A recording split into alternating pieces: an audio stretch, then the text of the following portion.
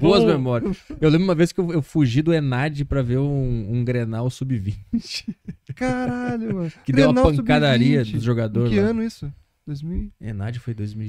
Puta que pariu, 2008, 2007. Eu lembro de um Grenal que deu uma pancadaria, mano. Eu saí lá da puta que pariu. Mas eu não fui, eu lembro que teve isso aí. Eu lembro que tinha que fazer a prova no mínimo 1 hora. Você podia ficar na prova, né? Você não podia terminar antes. Só que eu marquei tudo e fiquei esperando dar 1 hora. Aí eu entreguei, peguei um ônibus e fui direto pro Olímpico e vi esse Grenal aí. Eu não lembro se o Inter foi campeão ou o Bah, Grêmio. não lembro também. Que deu uma puta Mas eu lembro que deu um bolo no Grenal do Porque Sub-20. até um cara desmaiou. Dos jogadores se espancaram, né? Não foi a torcida, né?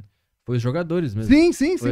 Foi eles. Aí eu lembro que nessa época os caras eram tão malucos que tinha uns caras que queriam pular o fosso pra ir brigar com os, Nossa. os jogadores. Cara, era loucura completa essa época do futebol. Hoje não é mais assim, né? Não, muito. Teve aquele Grêmio Palmeiras, né? Mas tem um limite. Tava caindo. O limite né? é o VAR. O Grêmio tava caindo. Hoje espanca VAR, não é mais ser humano. cara, Evoluímos, né, pessoal? Cara, é verdade, é verdade. Não podia deixar quebrar o VAR. Mas quebraram, né? Não, mas devia ser legal. A CBF devia liberar. Se o time caiu, você quebra o VAR. Pode quebrar. Não tinha caído ainda, né? Não tinha caído ainda. Eu sei que você tá triste. Quebra alguma coisa. Não bate em ninguém. Não bate nenhum ser humano. Mas o VAR. Bota mais perto da torcida pra eles poderem quebrar. Facilita. Toca na torcida. Vai, espanca o VAR. Faz um de brincadeira, sabe? Bate no VAR aí. Faz um de isopor. Bota um VAR aí. Bota um VAR. Quebra o VAR de brincadeira. Bota vários. Vai.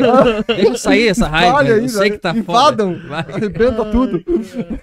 Tinha que ter, sabe que no Japão tem aquelas salinhas que os caras, você compra lá 1 hora, você pode quebrar tudo que tem dentro da salinha. Caralho, não sabia disso. Tem guitarra, tem espelho, tem televisão. Tu tá brincando, pra liberar o estresse. Podia fazer isso com a torcida, pô.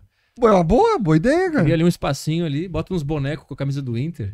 E pro Colorado também, faz uns bonecos com a camisa do Grêmio. E deixa os caras quebrar os manequins. Isso é genial, velho. Que baita ideia, mano. Aí sai dessa raiva e você acessa a paz e amor. O japonês sempre na nossa frente. Pois é, mano. Viu só? Não só no horário. Puta bosta. O podcast da torcida do Grêmio, da torcida do Grêmio.